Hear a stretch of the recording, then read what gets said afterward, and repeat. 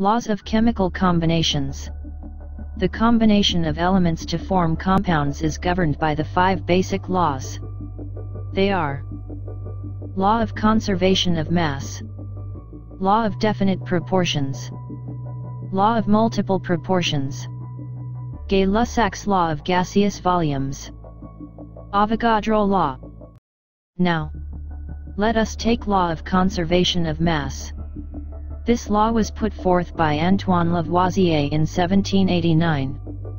This law states that mass in an isolated system is neither created nor destroyed by chemical reactions or physical transformations. This law also states that the mass of the products in a chemical reaction must equal the mass of the reactants. For example, when 2 hydrogen combines with 1 oxygen to form water, here, 2 hydrogen and 1 oxygen were reactant whereas the water is a product. On calculating and comparing, the total mass of reactant and product were equal.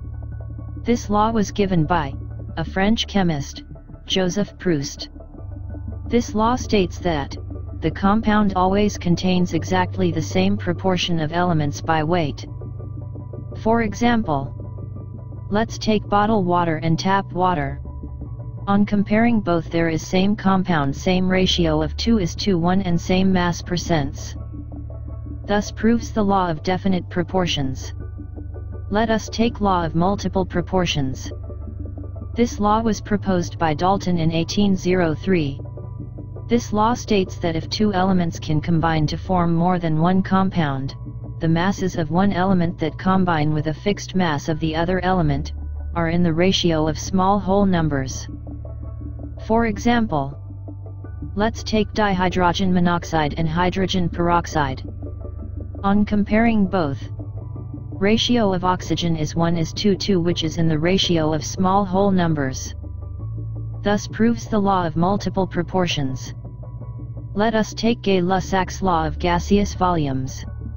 This law was given by Joseph Louis Gay-Lussac in 1808. This law states that when gases combine or are produced in a chemical reaction, they do so in a simple ratio by volume, provided all gases are at same temperature and pressure. For example, let's take 100 ml of hydrogen and 50 ml of oxygen, which is combines to form 100 ml of water, which is 2:1 ratio, that is simple ratio by volume, provided all gases are at same temperature and pressure. Gay-Lussac's discovery of integer ratio and volume relationship is actually the law of definite proportions by volume, but law of definite proportion was with respect to mass. Let us take Avogadro Law. The Gay-Lussac's law was explained properly by the work of Avogadro in 1811. Avogadro proposed that equal volumes of gases at the same temperature and pressure should contain equal number of molecules. For example, let 2 volumes of hydrogen react with 1 volume of oxygen to give 2 volumes of water vapor. We see that 2 volumes of hydrogen combine with 1 volume of oxygen to give 2 volumes of water without leaving any unreacted oxygen. Thank you for watching. Visit us at NeedBook.in.